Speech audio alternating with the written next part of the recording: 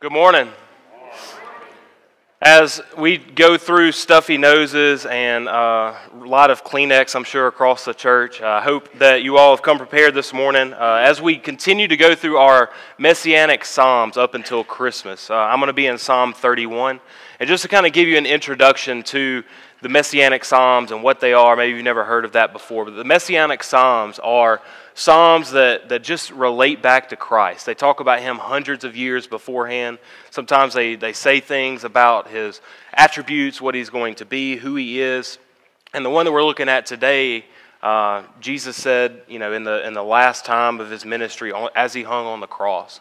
And so this is a psalm that I enjoyed as I've never done anything with the Messianic Psalms. And so Rick and I were kind of talking about what I was going to be doing today, and he was telling me what I was going to preach on or showing me a video about what I was going to preach on. And we were just talking about the Messianic Psalms, and this one came to my mind in my research. So I hope you enjoy our series and our study through these Psalms, and especially this one today. So if you will, open your Bibles. We'll be in Psalm 31. We're going to do 1 through 8. Then we'll look at the last little bit in Psalm 31 as well. In you, O Lord, do I take refuge. Let me never be put to shame. In your righteousness deliver me. Incline your ear to me. Rescue me speedily. Be a rock of refuge for me, a strong fortress to save me. For you are my rock and my fortress, and for your name's sake you lead me and guide me. You take me out of the net that they have hidden for me. For you are my refuge. Into your hand I commit my spirit. You have redeemed me, O Lord, faithful God. I hate those who pay regard to worthless idols, but I trust in the Lord. I will rejoice and be glad in your steadfast love, because you have seen my affliction and you know the distresses of my soul. You have not delivered me into the hand of the enemy. You have set my feet in a broad place. Let us pray. Father God, Lord, we love you. And Lord, I thank you for these Psalms that point to the coming of the Messiah, Lord. As we look to Christmas and we look to whenever you first came, God, I thank you for these Psalms that point to you. And Lord, I pray that each and every one of us will look to you, not only today, but each and every day throughout their lives, God. Whatever may be burdening their heart, they'll just turn it over to you. So in your holy and most precious name we pray. Amen. So today, as we go through this, many of us have problems. Many of us have baggage. Just somebody look at somebody next to you and say, "Look, I have problems." Maybe you are sitting next to your biggest problem in your life. I don't want anybody to raise hands on that one, but maybe you're sitting next to your biggest problem. Maybe your biggest problem just got sent away to children's church, or maybe your biggest problem is over in the nursery right now, whichever. But we all have problems. And what a lot of people term this as, what I'm kind of going to call it today, is just we have baggage. We have a lot of baggage. Whenever we go to Nicaragua, we take a lot of baggage with us. A lot of gifts, a lot of clothes, a lot of tubs that you provide for us. We take a lot of baggage. We get a lot of funny looks in the airport whenever we go to Nicaragua, because we have stacks of those big blue tubs. We're just pushing around carts, and the airport people are helping us push it through. We have a ton of baggage, and we get a lot of looks. And whenever we go to Nicaragua, it's always another extra hour in the airport, because they have to cut all the zip ties and look through them and check them out. And so each and every one of us have problems or baggage. And Daniel had these same problems and baggage. Daniel's the one writing these Psalms. I'm just going to kind of list out some of his problems or his baggage that he had. And just to name a few, he had family problems. He had some family baggage. Many of you may have family problems or family baggage today. Daniel, as soon as he gets kind of appointed to be the king, the next king over Israel, his family kind of turns against him. And eventually we read later in life that Daniel's family hated him. Like his brothers, his siblings who he grew up with hated him. They didn't even want to be associated with him. So Daniel had a few family problems. Daniel also had a problem called women. I don't know of any men in here who may have problems with women. Maybe even before you're married, maybe even currently while you are married. I'm not going to go into that. But Daniel had problems with women, a.k.a. Bathsheba. She was a big, big problem for him that led him to that. He also had a couple of problems with rebellion. During his ministry, during his reign as king, He had rebellion throughout the time that he was there. And the one person that kind of culminates or sums up all three of those problems is a guy by the name of Absalom. Absalom was one of his sons from one of his many wives. And Absalom created a ton of problems for him. One of my favorite stories to tell people who don't know a lot about church, as I talk to them, and they're like, I can't come to church because I've got too many problems. I have no clue what's going on. My life just isn't right, this, that, and the other. I'm supposed to be this way before I can come to church. I'm supposed to be this way because the Bible, all it talks about is being good, and it never talks about anything about being bad. And I point to Absalom, and I point to the story of David, and I'm like, you have no clue. David was called a man after God's own heart. Check out his son, and this is what his son did. And his son even pitched a tent up in his kingdom at the highest place. He pitched a tent for all of David's concubines or women to come in, and Absalom laid with all of these women. So if you don't think you have problems, look to Absalom, look to David. They had some problems and some baggage. We also see in these messianic psalms, we see David's problems. He just lays them out there for us. This one was written during one of the rebellions that he had while his city was under siege, like we read later on. We also see the raw emotions of David. David was an emotional guy, and he wasn't scared to write to God and show these things to him. He had some raw emotions that he showed him. And so as I'm doing my research for this, I look and I try to research, okay, what's some common emotions that people have? And here are these are the basic emotions that pretty much everybody lists out. And I find it interesting the way that they list them. The first emotion that is almost on every single list of the basic emotions for people is fear. And that's interesting because the number one command in the Bible is do not fear. So many times we are crippled by fear. Maybe a decision that we're supposed to make, maybe something that we're supposed to be doing in our lives, and we're just crippled by fear. That's the number one basic emotion on almost every list that I researched, as well as the number one command in the Bible, to not fear. And as we go through the rest of these, there's kind of all laid out for us there. There's fear, there's anger, there's sadness, joy. There's finally a happy one. I like joy. Disgust, trust, hope, shock, love, and regrets. Those are the top 10 basic emotional needs basic emotions that people express. And everything else kind of comes off as a pinwheel from those things. And as I thought about these emotions, I was like, man, a lot of these are depressing. Fear, anger, sadness, disgust, hope. Hope sounds really, really good, but you're probably in a place of fear or disgust in order to hope for something else. And a lot of us just have a lot of regrets. And so as I thought about these things, I also thought about a movie that recently came out this year. It's called Inside Out. There's a picture of kind of the characters of Inside Out. Many of your kids are probably laughing because they love this movie. I loved it too, and I'm just a big kid. But this movie, if you don't know what it's about, in the middle, the girl with her hands like, yay. All right, that's Joy. She's kind of the ringleader of these people, these emotions. You have anger, the guy with his hair on fire. He looks pretty angry. You also have sadness laying on the floor, looking super blue. You have, I think it's maybe disgust or whatever, the green girl. She's just kind of a teenager. I just call her a teenager. And then you have fear that's over here. Looks like the little nerdy guy who's scared to do everything.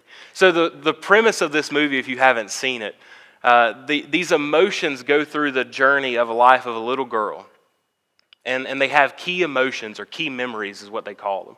And they're like little orbs that just have a key memory, a happy moment for this child. And everything up to this point in the movie, all her memories are joyful. All her memories are happy. She doesn't have a sad memory. And all of a sudden, sadness, the little blue girl laying on the floor, goes and tries to touch one of the orbs, and it turns blue.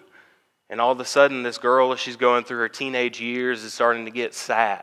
And her key memories are not being happy. So she is changing as a person to start being more sad and more angry and more this and more that. And so the whole movie tries to go around this about how to find her key memories and fix them so that she could be happy and be the normal person that she is again. And finally, at the end of the movie, they come to this point where they realize that there can be multiple emotions in her life. She can have a happy and a sad moment in one memory. She can have anger, but still be fearful because she understands the differences between those. And sometimes I think that we as a church, we as pastors, we as people, look at our Christian lives and look at the Bible and say, well, you have to be joyful. And you have to do this. You have to be happy. If you're going to be a Christian, you have to be joyful. And I think we as the church have done a disservice or a wrong to all of you for saying that you have to be happy. I don't think that you have to be happy. I think that you can be mad with God just like David was. I think you could be scared of what's coming up, and that be okay, and us not have to say, well, you shouldn't be anxious about anything. I think that we have done a disservice to you as a church for saying that, because all I see in the Bible is people very emotional about God. And sometimes I think that we as good Christians who have grown up hearing this and hearing about how we should be joyful and we should encourage people and we should do this, this, and this, I think that we have done a disservice to the people that we're right next to every day in life. And we just look at somebody and we say, you know what, Dallas, you're going through a lot of stuff, and I really feel like you need to be joyful and you don't need to be this way anymore. I think we have done a disservice to those people that we say that to. I think that we don't need to defend God. God can defend himself. Instead of saying, well, you don't need to do this because God's going to have a plan and he's going to work it out for you. Let him handle that. We just need to comfort the person that's going through the problems and going through the baggage that they're going through at that moment. And then let God worry about the rest from there and just handle the emotions that are there. And so as we go through these things, we see David's problems and we see David's emotions. And I think there's some transitions or some correlations that we have to our own life. And we have our own baggage and we have our own emotions that we're dealing with maybe even today. And so I want to talk about a few of those as we go through. The first baggage that we talk about, or the first problem that we talk about, or I'm going to talk about today, is known baggage. So if you're taking notes, maybe you want to write down known baggage, known problems. Maybe some of you in here have known problems and the whole world knows them as well. David had some known problems. Nobody needed to ask David, hey David, how's your marriage doing? Hey David, how's stuff with Bathsheba going? Everybody knew it. Maybe sometimes today you feel like everybody in the world knows the baggage or the problems that you are having. And everywhere that you go, you get those looks. It's like, I wonder what's going on here. Maybe you have some known baggage. And David says it very clearly, like in verse 1. He says, Lord, let me never be put to shame. Let me never be put to shame. I know what people say about me. I know that they know what's going on. I know that they know every little detail because of Facebook and Instagram. David had those, I'm sure. And everything was put out all over the internet. He said, Lord, let me never be put to shame because they know what's going on. I know what's going on, but God, you know even more so what's going on inside of my heart. But David also had hidden baggage. That's the second kind of baggage or problems that David had. He had things that were hidden from other people. Maybe not that everybody could see. Maybe everybody could see the results of them, but not everybody could see his little minute stuff that he was going through. And he says in verse 2, he says, Lord, bow down your ear to me, incline your ear to me. It's almost like he's wanting to whisper to God. He's wanting God to hear him when he prays. But maybe he doesn't want to stand up and shout it from the rooftops and say, God, I'm an adulterer. God, I'm a murderer. He doesn't want to shout those things. He wants to say, God, come here. I need to kind of tell you a secret. I like those. I like secrets sometimes. Not really. Don't tell me your secrets. I'm not a good secret keeper. But he's telling him a secret. So he has hidden stuff that he's trying to keep out of it. And I think today maybe some of us have hidden baggage. I think some of us have little pet sins or little pet things we love to run back to, but nobody really knows about it except for us. We do it in the quiet of the night. We do it in the dark. We do it while our husband's away working or while our kids are away playing or whatever they're doing. We have some hidden baggage. But I also think that some of us have some hidden problems that maybe we just don't understand about. And some of those problems go by really, really nice names like work or school or money or even love. Those can be hidden problems that all we do is chase after and chase after and chase after. The recognition in work, a raise at work, so we put in more and more hours sacrificing time with our family and with God. We want to be the best at the sports that we can possibly be, so we sacrifice time with family and friends and with God to do the best that we can in some of these areas. And I also think that some of us, maybe today, I have caught myself doing this so many times that as I was doing this, I was like, Lord, you convict me when I don't even want to be. You know the things that are going on in my life. I think that some of us, I have become so good at playing church. Like you remember whenever you were a kid and you played teacher or you played school and you always had that person that played the teacher and they were always doing, y'all need to sit down, y'all need to do this and you need to do that. I loved playing house or loved playing school whenever I was growing up. And I think that many of us have just translated that into our own life. We have just become really, really good at playing church. And we show up and we have our hearts are in the right places. But we still have missed the mark. And we still are carrying around the baggage with us. We're carrying around all the tubs going to Nicaragua with us. And we never left that back there. We're still playing church with all of the tubs taking it to Nicaragua. So we see our hidden baggage. God sees our hidden baggage. God sees our known baggage. David had both of those. But ultimately we see later on that David had hope. David had hope to fix all of these things that were going on in his life. And he says in verse 1, he says, God, I put my trust in you.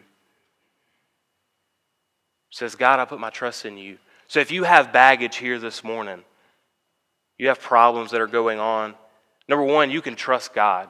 God's good at keeping secrets. He doesn't tell anyone. God's good at laying your burdens on Him.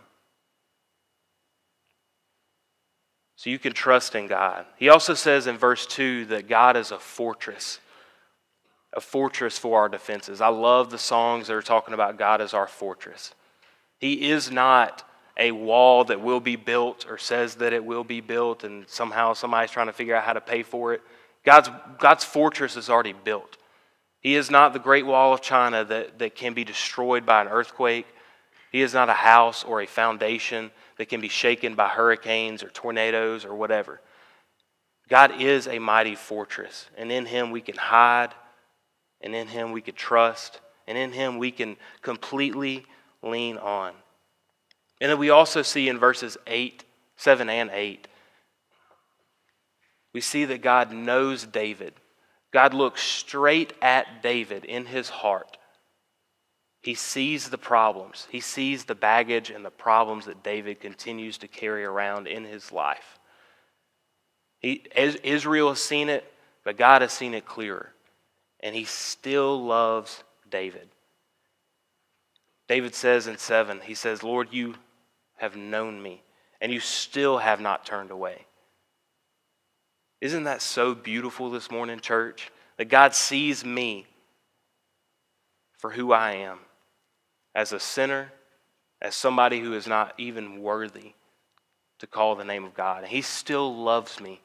He still sent His Son to die for me.